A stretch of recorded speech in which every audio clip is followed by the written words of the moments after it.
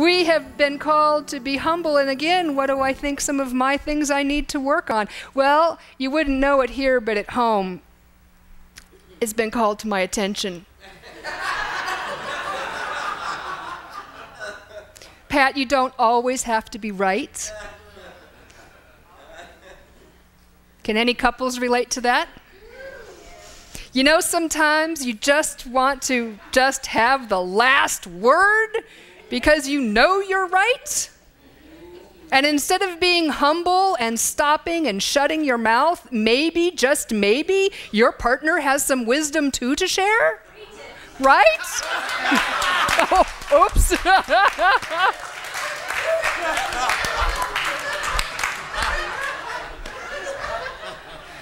I have an opening for couples counseling on.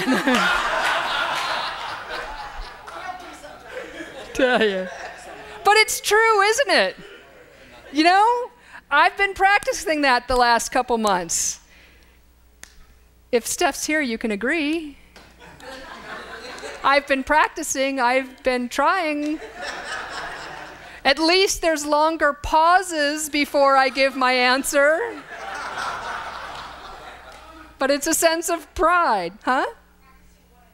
Oh, good. I'll fill you in later, honey. Don't worry.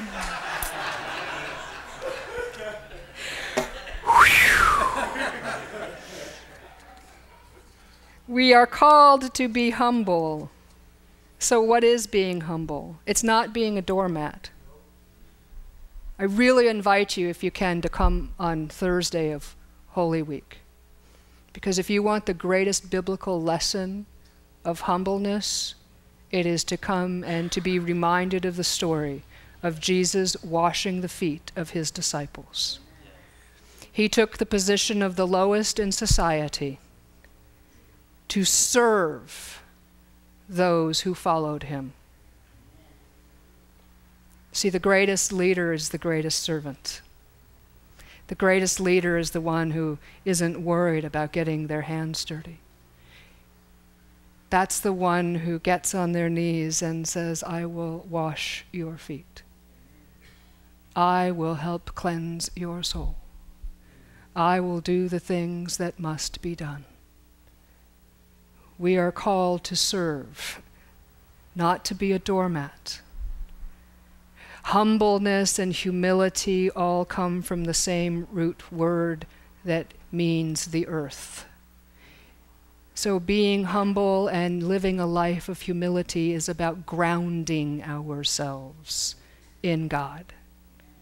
Humility is about emptying ourselves. We often hear about it, though, from a spiritual point of view about becoming nothing, and we equate that to being worth less. But friends, being humble means emptying ourselves of our ego and allowing God to take its place. It is about emptying ourselves out of all of our zzz and allowing God to fill us up. Yes, it is about emptying ourselves, but not to become nothing, but to become something. And that something is someone filled with God. So we are called to be humble, not boastful. We are called to be the best of who we are.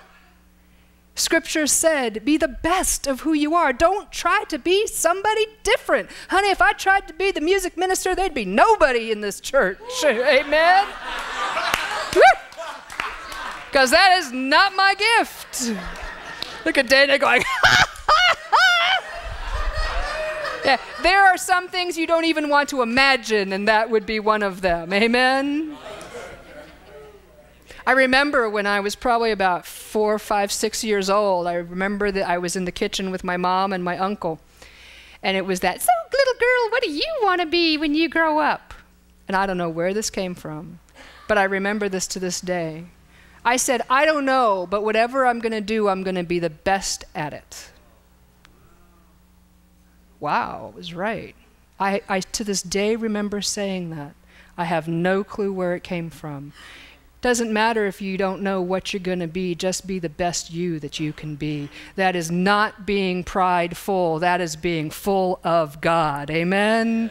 That is about being full of God. Being humble is about remembering to be thankful to God. Being humble is to remember that it's not about us giving to God. It is about God giving to us. Amen? Distinction, there's a difference in there.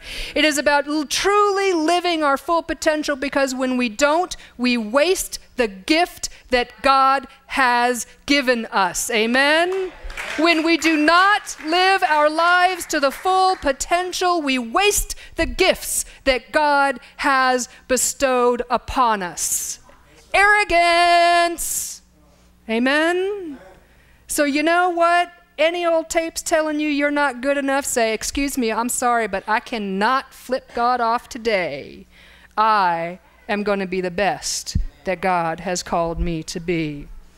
If it is to sweep, be the best sweeper. If it is to play music, be the best musician. If it is to be hospitable, greet people with open arms. If it is to be a preacher, then you better preach. If it's a teacher, you better teach. If it is to be the one to give the hugs, give the best hugs in the world. Amen? Be the best that you have been called to do. And lastly, being humble is about taking our own inventory. Woo! Amen?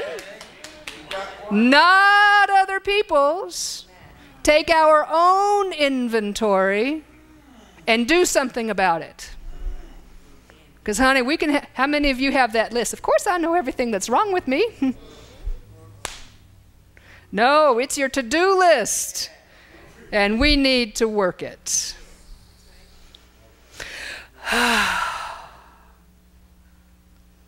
Humbleness and living a life of humbleness is a combination of open-mindedness. It is about living a life full of faith in God and the realization that the will of God is for us and is always, always something joyous, something interesting and vital.